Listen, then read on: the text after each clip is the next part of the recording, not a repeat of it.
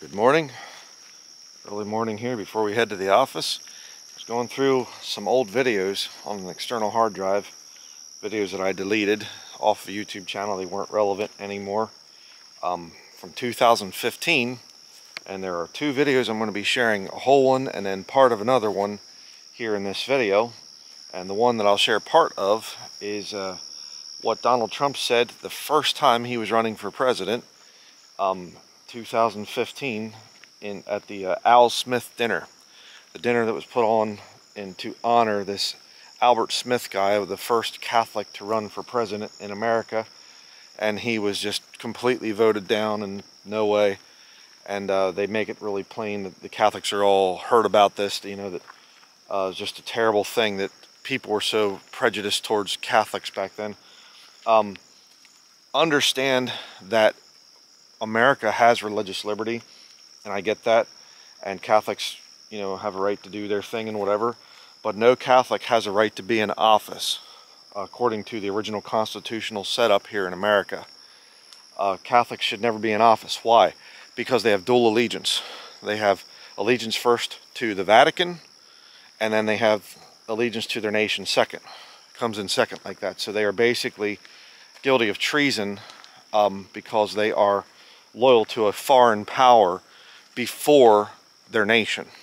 So when you have national interests, they are trumped by the interests of the Vatican. So the papal pandemic interdict comes out and says, lock down the economy. You say, well, this will be bad for my country. Doesn't matter. You were given an order from the Vatican. That's exactly what happened. That's exactly why Trump went along with things in 2020. He was given orders from the top, and he followed, like a good Catholic.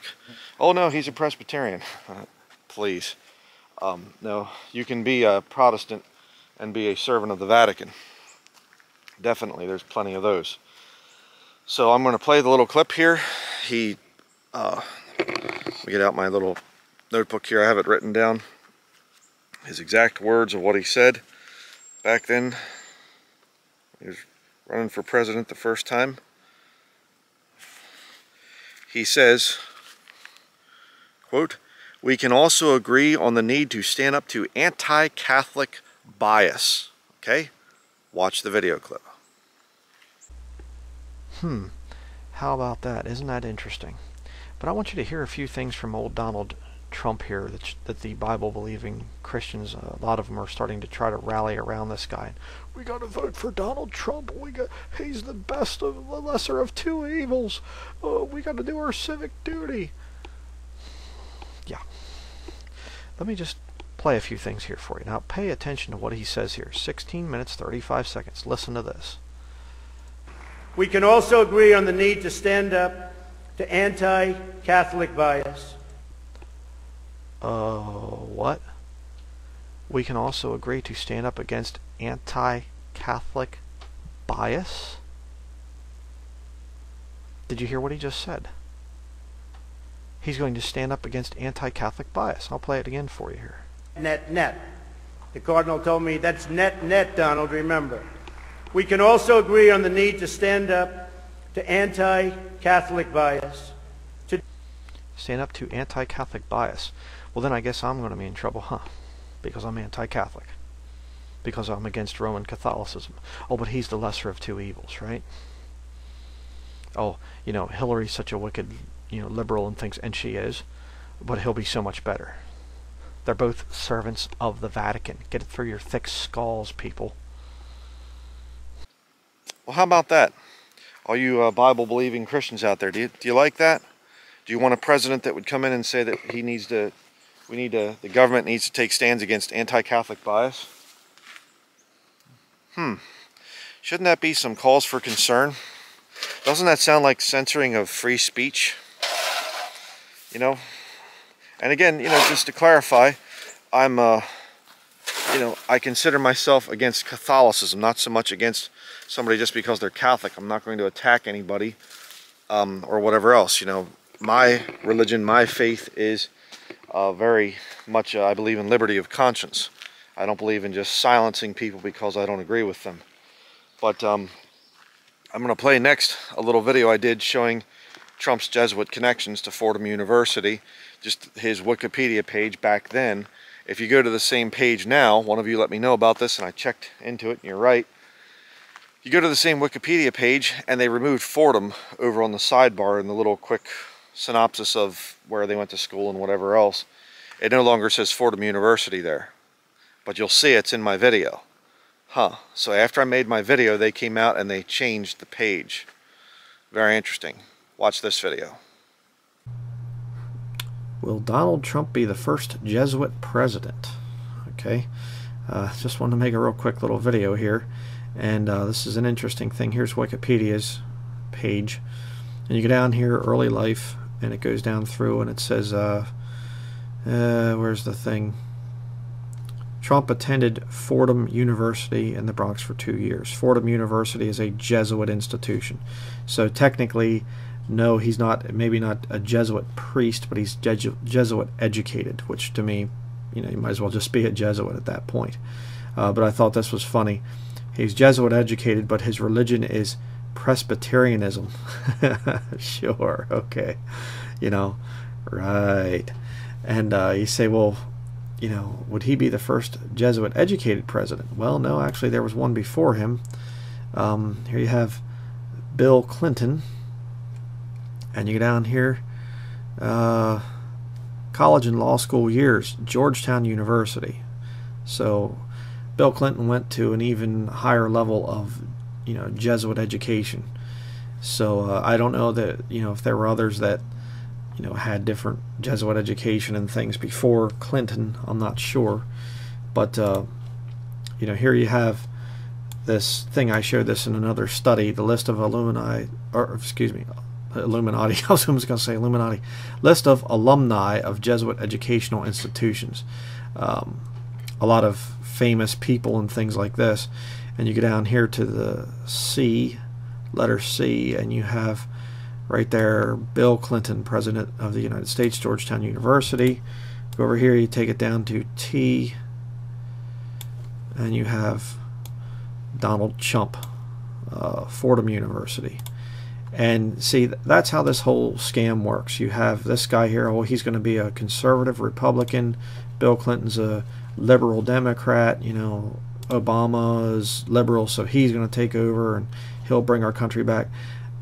Folks, the whole political thing is just absolute nonsense. It's totally controlled. Please don't get sucked into this who's going to run for president stuff and whatever else. These people use mind control on you. They'll lie to you and they'll say, oh, I'm going to restore this, and it's time that we get some good politicians in there and things. And your carnal nature as a Christian is you want to have things return to the good old days, kind of deal. And so you can get caught up in that stuff. And next thing you know, you're saying, well, I would vote for this guy because I think that he'd be better than, candidate B would be better than candidate A, and all this stuff. I mean, it's just like, come on. It's ridiculous.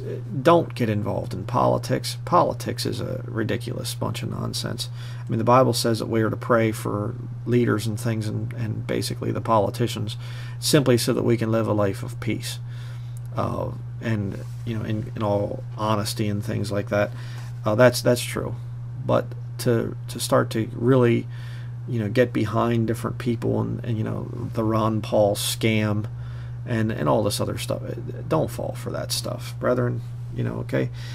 I mean, Jesuit.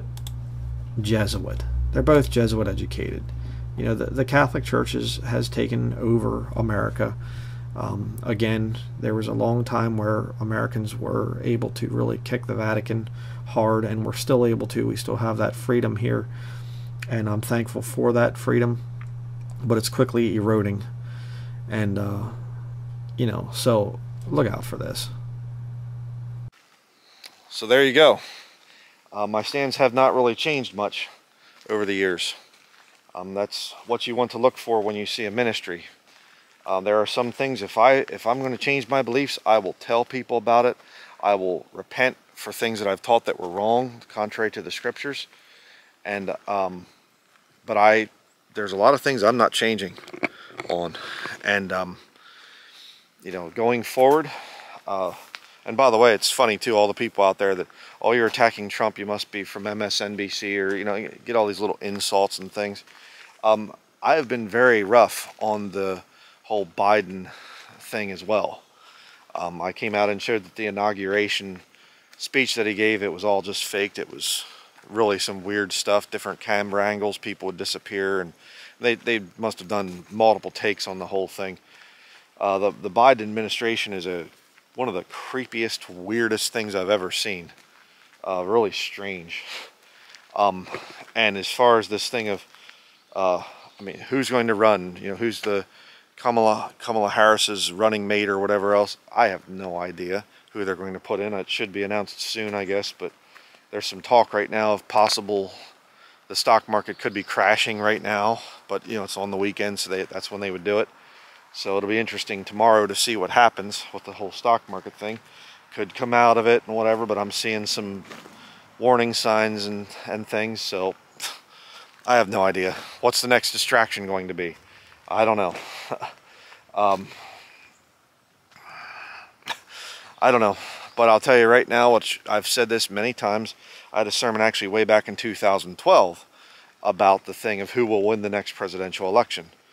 I think it was Obama versus Romney, Mitt Romney back then. And I said, who's going to win? I'll tell you who's going to win. Whoever's worse for the country, because God's judging this nation. So who's going to win the 2024 election? Whoever's the worst possible candidate. And I'll tell you right now, I think in some ways Kamala Harris would be a better choice for the future for America, because it would keep Christians angry and upset and praying and everything else. Donald Trump comes in, oh good, oh we can just kind of rest now and everything will be fine, and we'll get our country back and make America great again and all this other nonsense. The guy's lying to you, you know. So stand by the Bible, brethren. That's your only chance for the future. Thank you for watching.